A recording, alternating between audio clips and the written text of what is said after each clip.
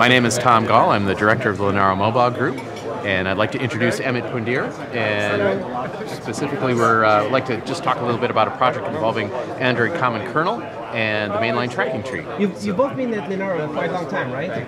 Yes. You've got more than a 5-year badge, or? Yeah, it's been 6 years for me. 6 years, yeah. And so I was here before Linaro even started. Oh, nice. Part of the founding. And you work in some Android stuff? I work on Android Common Kernels. Lately, I've been involved with Android Mainline Tracking Tree. So the people who don't know what Android Mainline Tracking Tree is, it's the Android patch set which gets rebased on top of Linux master. So it tracks upstream development. So it tracks upstream Linux kernel. And put it so your work makes the Android kernel newer, more easily? So the official Android Common Kernels, they track LTS trees, long-term stable trees. Right? And Android Mainline Tracking Tree tracks upstream development tree, which is Linux master. For example, right now, Android Mainline Tracking Tree is on 4.15. And so basically you help Android device makers get 4.15 more easily? Yes, it's like a run-up to the next LTS. Right? All the Android vendors, they choose LTS as their product kernels. LTS-based Android Common Kernels as their base kernel for their next products. Right? So for example, right now it's Android 4.14. Going forward, it could be Android 4.18, 4.19. So the exercise which we are doing right now is that it's like a preview to the next LTS.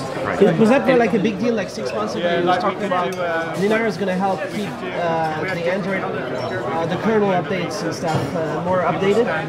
Is it related to that? So what's kind of transpired here is this is a tree that Linaro was maintaining, and particularly Amit was maintaining, that was within Linaro's Git trees as opposed to the public Android Common Kernel tree. So this is a tree which has moved from Linaro's trees into the Android Common Kernel as part of the AOSP project. So, so you're moving all the Linux kernel stuff, helping the Android community?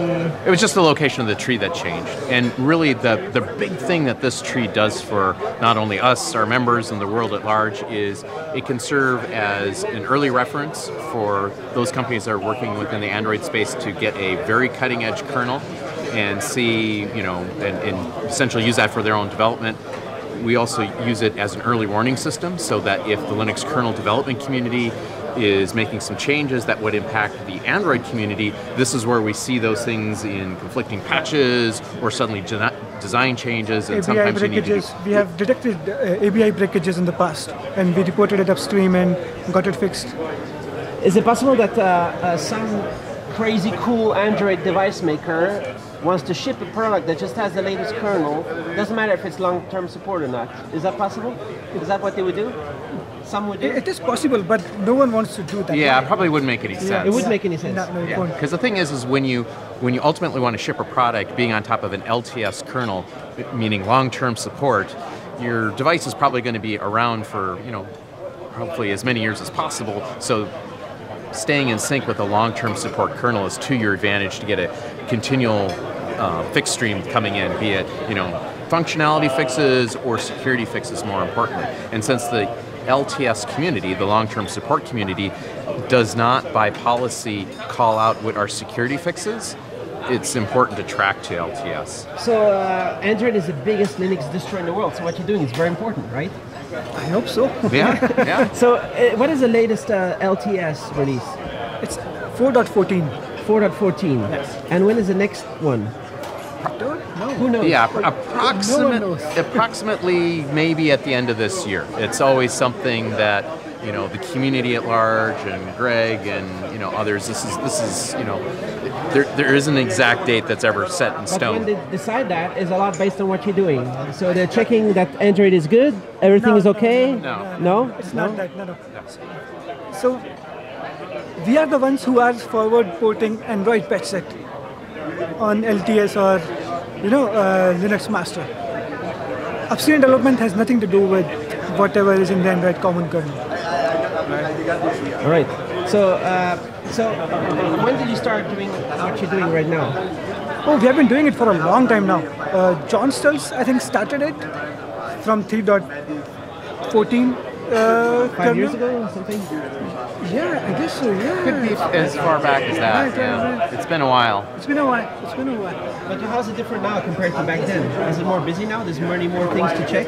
We have got more users now. Earlier it was only for internal development and internal consumption. But now since we are doing it as part of AOSP, Android Mainline Tracking Tree, so it's getting used more. And there aren't as many patches that you have to rebase from version to version. That's been going down as well. And do you put all the Android optimization into Android now, by now? The Linux ARM optimizations, are they all, like what's next? No, this isn't really for that particular purpose. I mean, I suppose if you had a kernel optimization, that would be appropriate, but that would go through the mainline kernel community. That's not something that we would introduce through this particular project. All right, so you're going to be busy in the next few months? Yeah, I'll be doing this. Yeah, I guess so. Yeah, more and more stuff. And so, for example, some of the people looking at what you do is like Google or device makers or. So right now we are doing it as a Google side project. Right?